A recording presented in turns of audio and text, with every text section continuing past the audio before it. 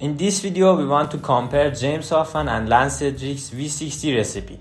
See which one is easier to do, which one is easier to repeat, and which recipe works with more coffee. I'll go with James Hoffmann recipe. And I'll pick Lance Hedrick's recipe. So let's get started. This technique that we use here may not work properly with other drippers. One of the reasons is that the bottom hole of the V60 is larger than other drippers.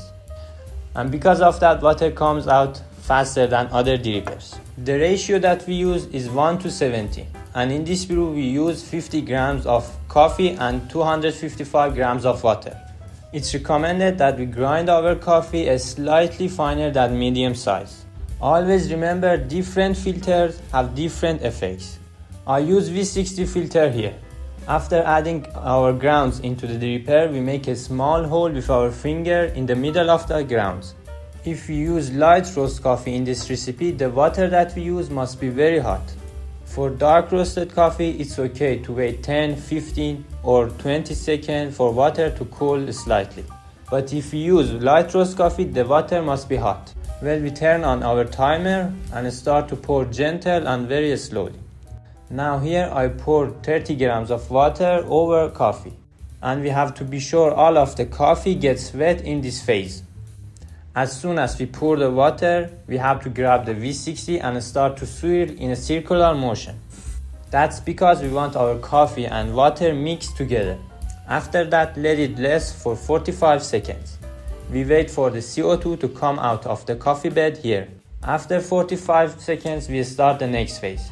At this stage, we pour 60% of the remaining water in about 30 seconds, until the cone is almost full. Here we must be careful not to pour aggressively into the V60. For example, because we use a small V60, I have to pour very gentle and slowly.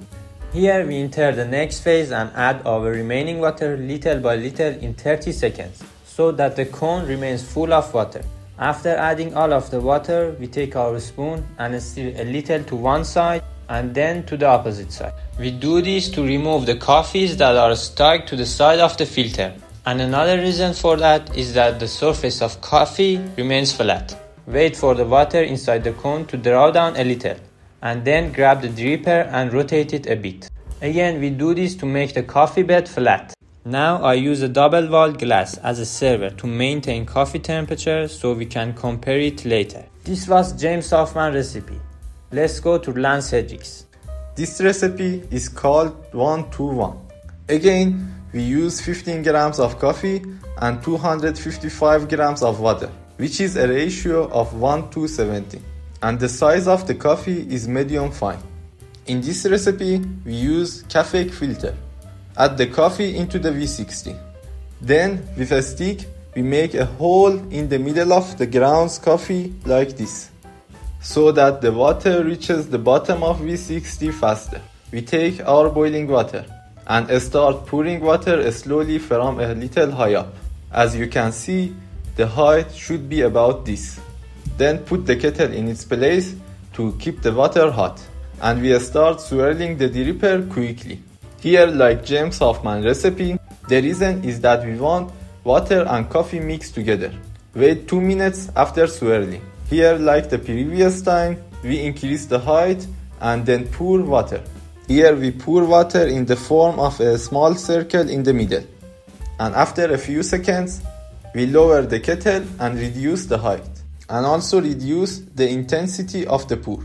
Here we enlarge the water drop circle. Then quickly pick the stick and only stir the upper layer of the water to push the fines into the walls. And then we take V60 and shake it a little. Do this again to make the coffee bed flat. Repeat the same process until the whole water enters the server. And that's it.